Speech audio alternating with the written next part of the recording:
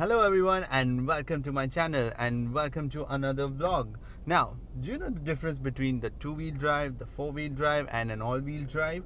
I mean, you would be knowing the difference between the two-wheel drive and the four-wheel drive, but what is the real difference between the four-wheel drive and an all-wheel drive is what we are going to be understanding in today's video. The first type of drive system that we'll discuss is the two-wheel drive. Now, as the name suggests, two-wheel drive is basically your wheels, either of the two wheels are driven in your car, the front wheels or the back wheels. If it's the front wheel drive, it's called the FWD, which is front wheel drive, and if the rear wheels are driven, it's called an RWD. Now, whenever the car is a front wheel drive, the combination is basically an engine, the gearbox, and the tire rods driving the wheels, powering the wheels. Now, this system is very economical because there is no shaft in case of a rear wheel drive, a shaft that goes powering the wheels behind.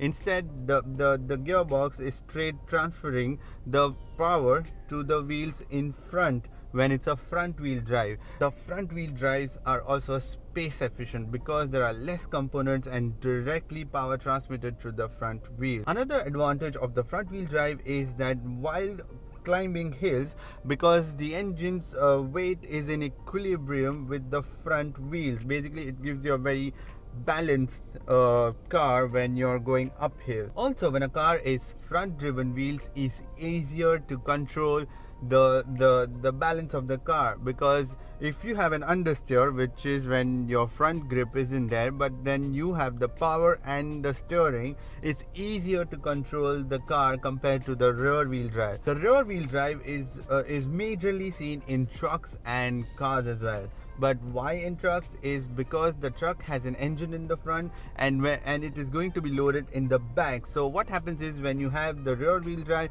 it basically gives you a balanced weight distribution. The next type of drive system is the four-wheel drive. Now, this is basically all your SUVs that have the four-wheel drive. Now, this system performs better in off-road conditions. Why? Because all the four wheels are powered at the same time. Now, distribution may be different in different kinds of vehicles, but then the wheels are basically powered to make sure that whenever you get stuck, the other wheels make sure to pull you out of your problem. The four-wheel drive basically gives you better traction compared to the two-wheel drive. Now, how is that? Because you have four wheels driven. So say suppose you're stuck in a desert somewhere or in a puddle.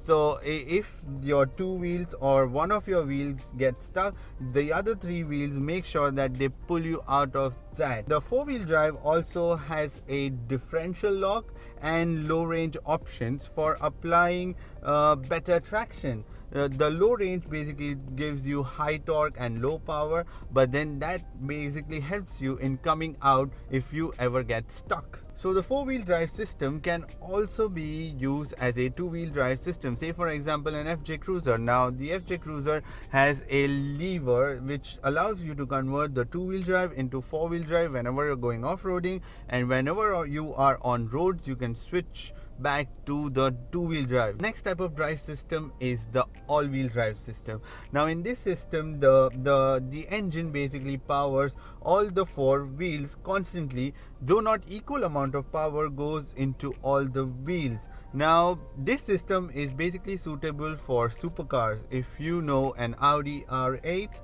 it has all-wheel drive system. So what happens is all the four wheels are being constantly driven, but then there is an electronic ECU which is controlling the power that goes to all the four wheels. There are sensors which gives it information on how much power to deliver to all the four wheels. Now this type of system is basically suitable for high performance vehicles. As I mentioned before, Audi R8 has an all-wheel drive system, and this system basically helps in better handling. when you're going into a corner, it gives you more traction. But like a four-wheel drive system, an all-wheel drive system does not allow you to switch back to a two-wheel drive system, but in fact this system is always on all the time. The problem with the all-wheel drive system is that it is bulky and it reduces the fuel economy compared to the four-wheel drive system, where you can convert back to the two-wheel drive, and that increases your fuel efficiency.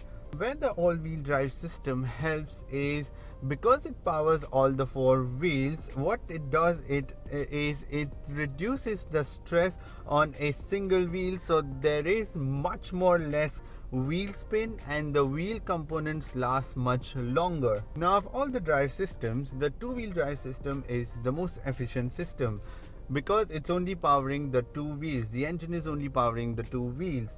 The next system is the four-wheel drive system. Because the four-wheel drive system can be converted into a two-wheel drive whenever you are on normal roads, so it's not best compared to the two-wheel drive system, but then it is better than the all-wheel drive system. The all-wheel drive system, because all the wheels are powered at all the time, it is the least efficient system. Now, in my opinion, you do not need a four-wheel drive system if you are not a frequent off-roader. Also, you do not need an all-wheel drive system if you do not need power and traction. Of course you need traction, but then the two-wheel drive systems are enough to give you the amount of traction on normal roads. But unless you want power and traction at high speeds, then you have to go for an all-wheel drive system. But otherwise you are better off with a normal two-wheel drive system. But in case you do want a proper four-wheel drive system, then you should go with a normal four-wheel drive system. Now, why is that? Is because a four-wheel drive system also allows you to convert to a two-wheel drive system and drive it on normal roads, and whenever you need off-road capabilities from your car, you can switch to a four-wheel drive system. Now, that is at least more fuel efficient compared to the all-wheel drive system, but not really as efficient as the two-wheel drive system. But you're better off between the two by getting a four-wheel drive system. I hope this video gives you some understanding about the basic drive systems and how different they are and what you should be going for based on your requirement. Give it a thumbs up if you've liked this video, and make sure to share and subscribe for more videos to come. And also do not forget to check my other videos out on my channel page. See you soon next time. Bye bye.